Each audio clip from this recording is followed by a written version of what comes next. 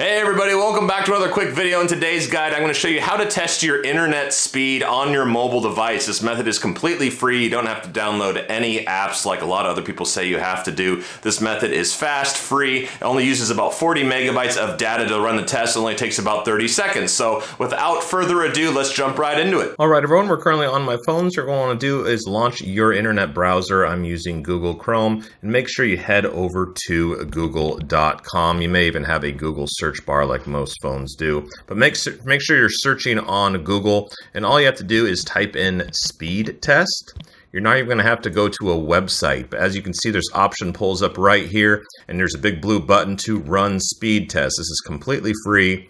Just select run speed test. Takes about 30 seconds or less. It'll test download speeds first, and then it will test upload speeds, and then again give you a little report on how healthy your internet connection is. So I had a 222 megabits download, and upload's going to be probably around 5.8.